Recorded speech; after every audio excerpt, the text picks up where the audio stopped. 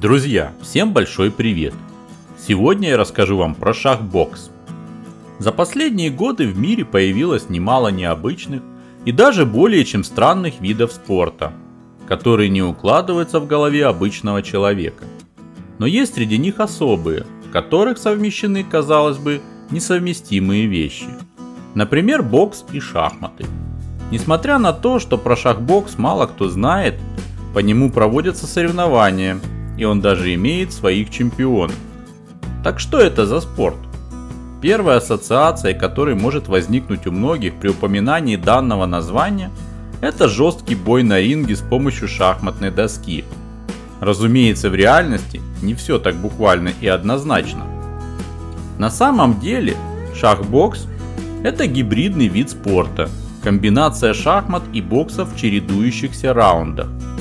Про боксеров, равно как и про шахматистов, давно сложились устойчивые стереотипы. Первых принято считать физически слабыми, а вторых, мягко говоря, не особо умными. Но все же нашелся человек, который смог опровергнуть устоявшиеся представления и объединить совершенно несовместимые на первый взгляд спортивные дисциплины. Сама идея такого неординарного сочетания шахмат и бокса родилась в голове голландского художника Иппе Рубинга после того, как он открыл для себя комикс-роман «Холодный экватор» французского писателя Энки Билала. Вдохновленный сюжетом, который повествует о непростой жизни двух боксеров-тяжеловесов, вынужденных после 12 изнурительных раундов боксерского поединка 4 часа подряд играть в шахматы, Иппе воплотил, так сказать, литературные фантазии в реальную жизнь. Как-то гуляя по Амстердаму, он случайно встретился с другом, которого не видел долгое время. Выяснилось, что они оба серьезно увлеклись боксом. А ведь, помнится, в юности были страстными шахматистами. Как говорится, времена меняются, меняются люди. Наш разговор ярко напомнил мне сюжет комикса, который я недавно рассматривал, вспоминает Иппе. В тот момент я вдруг четко осознал всю экстраординарность и потенциал идеи Билала и тут же предложил другу сразиться в шахбоксерском поединке. Принято считать, что шахматисты в основном слабые и субтильные, а если человек боксер, то скорее всего с интеллектом у него будет туго. Хорошие шахбоксеры развеивают эти представления. Они находятся в здоровом балансе между обоими видами спорта, опытны и талантливы во всем. Совместив силу и интеллект, я бросил вызов мышцам и мозгу, в результате которого на Земле будет выявлен самый сильный и самый умный мужчина одновременно, заявил Рубин. Несмотря на то, что порой хочется воспринимать шахбокс как комедийное шоу, все же придется смириться с тем, что это серьезный вид спорта. Уже много лет существует Всемирная организация шахбокса WCBO, основанная Иппе Рубингом сразу после первого официального боя в 2003 году. Ее девизом является следующее высказывание: «Сражение происходит на ринге, а войны ведутся на доске». Базируется она в Берлине и юридически признана правительством Германии как некоммерческая организация. Основной задачей является объединение всех активных шахбоксерских клубов мира под одной крышей. В настоящее время в организации председательствует Индия во главе с президентом Монту Дасом, выбранным в результате голосования. Это вполне логично, поскольку в Индии проводились наиболее крупномасштабные шахбокс-турниры, в которых помимо опытных спортсменов активно принимали участие дети и юниоры. Шахбокс официально поддерживается индийским государством, которое видит в нем большой социальный потенциал для развития местной молодежи. Шахбокс развивается на высоком спортивном уровне, и помимо WCBO в разных странах существуют свои ассоциации и спортивные клубы по шахбоксу. Крупнейший из них находится в Германии, в Берлине. В его рядах состоят более 50 атлетов. Как уже упоминалось, соревнования по шахбоксу официально проводятся по всему миру с 2003 года, в том числе и в России. В 2009 году один из крупнейших в истории этого вида спорта турнир состоялся в Красноярске. Титул российского чемпиона по шахбоксу уже который год удерживает Николай Сажин. Помимо Германии, Индии и России, этот гибридный вид спорта успешно зарекомендовал себя в таких странах, как Великобритания, Иран, Испания, Италия, Китай, Мексика, Нидерланды, США, Турция, Украина, Филиппины, Финляндия, Франция, Чехия и в целом ряде других. Первый чемпионат мира по шахбоксу был проведен в 2003 году в Нидерландах, в Амстердаме, но правда только в среднем весе. Победителем стал сам Ипе Рубинг, причем победу ему присудили по просрочке шахматного времени. 1 октября 2005 года в Берлине был проведен первый чемпионат Европы по шахбоксу в тяжелом весе. Мастер ФИДЕ, болгарин Тихомир Тичко, выиграл у немца Андреаса Шнайдера в 9-м раунде, так как Шнайдер сдал шахматную партию. 3 ноября 2007 года прошел первый чемпионат мира по шахбоксу в полутяжелом весе. Немец Франк Штольт победил американца Дэвида Депта, поставив ему мат в 7-м раунде. 5 июля 2008 года Штольт уступил свой чемпионский титул россиянину Николаю Сажину, сдавшись ему в 5-м раунде. 28 ноября 2009 года в Красноярске состоялся очередной бой за звание чемпиона.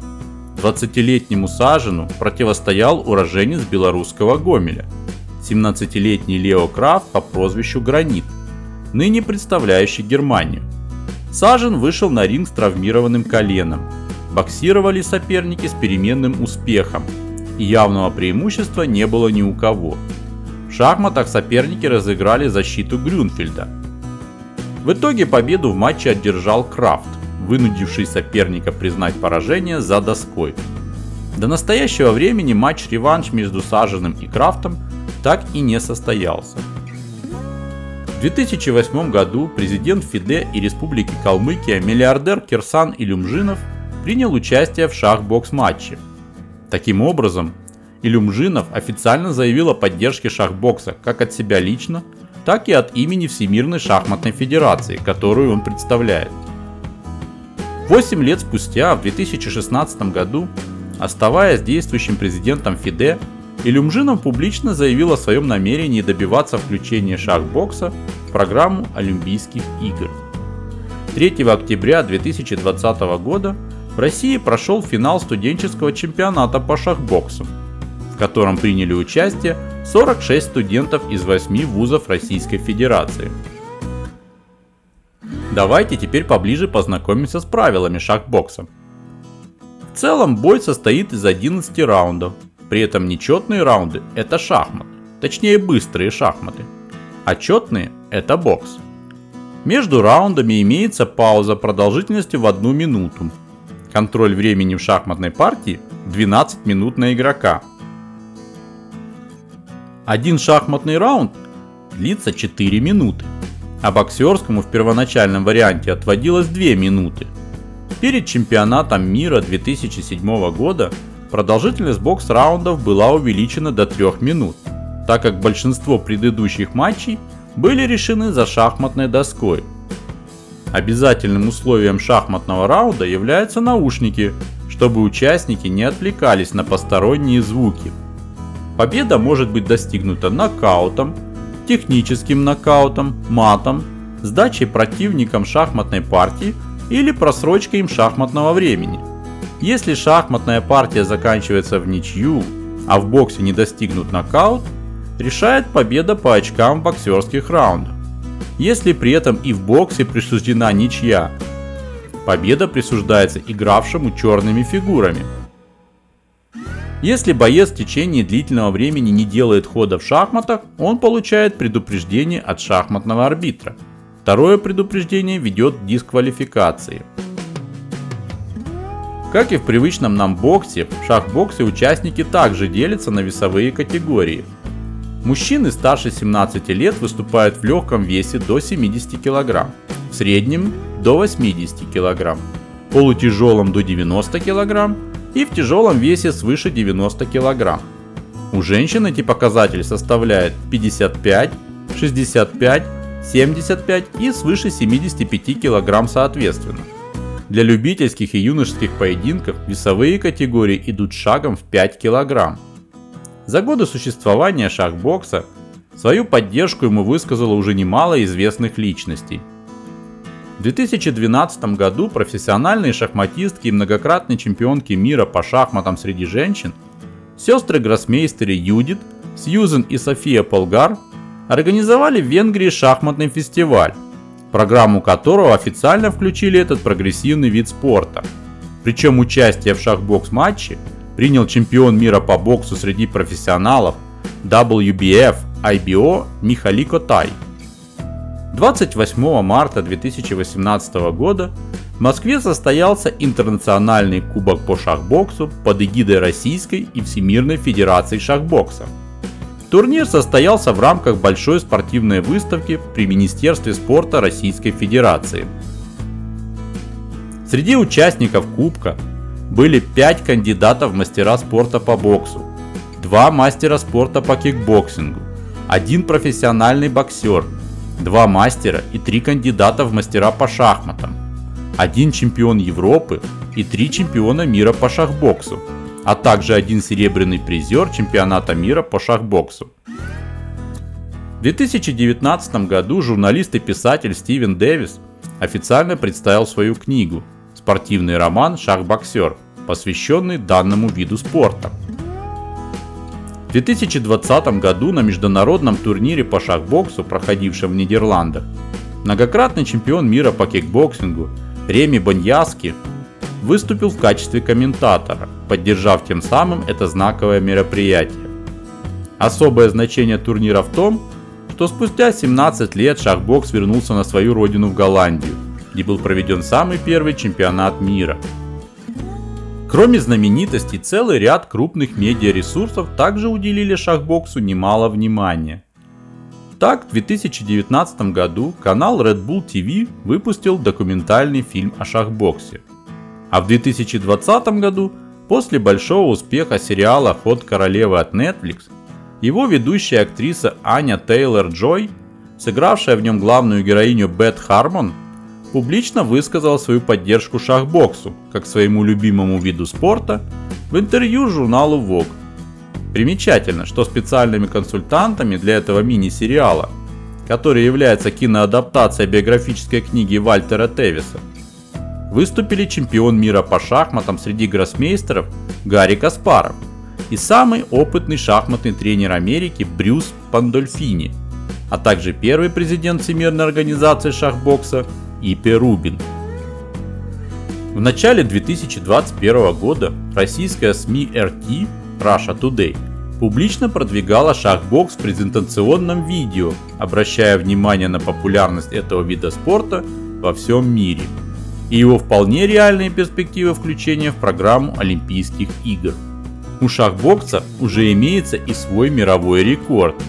Первый президент и основатель WCBO Ипе Рубин занесен в книгу рекордов Гиннесса как первый чемпион мира по шахбоксу.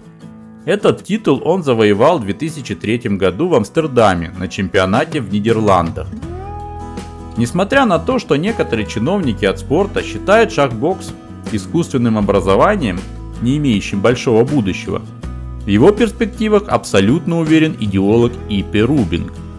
Он уверен, гибридные виды спорта в последнее время получили большое развитие и популярность. Примеры тому биатлон, триатлон, многоборье и другие. Так что потенциал у шахбокса огромный, и олимпийское будущее у нее определенно есть. И пусть создатель шахбокса – это человек, весьма далекий от серьезного профессионального спорта, но это не помешало ему подарить миру оригинальное и даже захватывающее зрелище, которое к тому же разбивает стереотипы, многие годы считавшиеся незыблемыми. Согласитесь, такое необычное сочетание двух на первый взгляд несовместимых видов спорта делает любой поединок по шахбоксу весьма неординарным событием, которое однозначно заинтригует и, быть может, даже позабавит как любителей шахмат, так и поклонников бокса. Друзья, если вам понравилось это видео, обязательно поддержите его лайком и комментарием или поделитесь им с другими. Особая признательность тем, кто решит стать подписчиком нашего канала. Всем удачи и большое спасибо за просмотр.